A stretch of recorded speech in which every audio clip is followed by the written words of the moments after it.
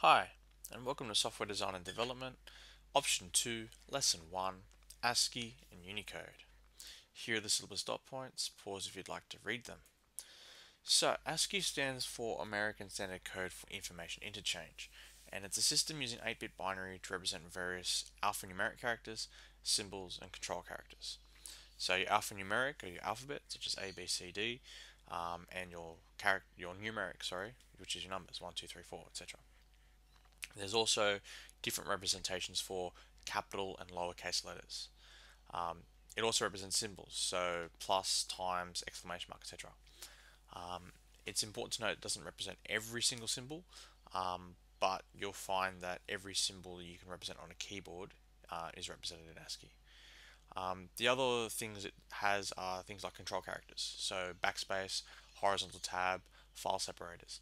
So things that don't appear as text but are really important when you're making text documents.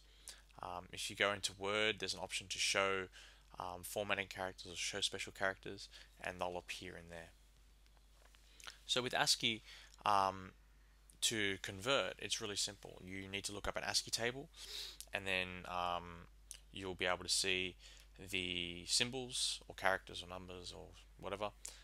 You'll see the binary number for it, you'll see the hexadecimal number for it, and probably a decimal representation of it as well. I'll leave a couple of links in the description for you to be able to see some of these tables, and for your exams you'll be required to convert to and from them with reference to a table. So they will supply a table for you to refer to.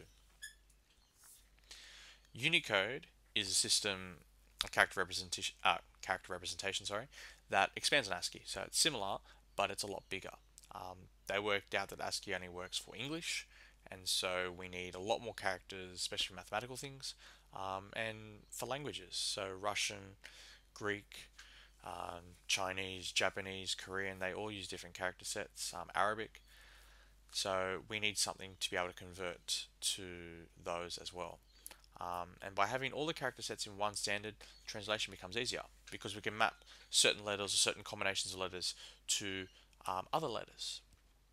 So we could take, say, the English version of bread and link it to the Chinese version of bread, for instance. Um, and so Unicode then becomes the common standard between all the languages, with any possible character represented using a hexadecimal Unicode code. Okay. For convenience and compatibility reasons, the values for original ASCII are the same in Unicode. So whatever the character in ASCII was at number 15, it's the same in Unicode. Also, they've also duplicated different characters to Unicode. So things like pi is represented in the mathematical symbols. It's also in the Greek alphabet section.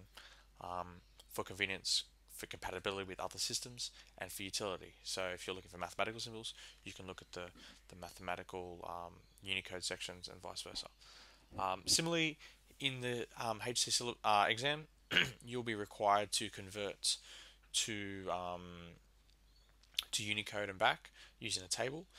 They'll supply not the whole table as it represents over 1 million characters, but samples of the table, okay, and you'll need to convert to and from them in a similar way to what you would do with an ASCII.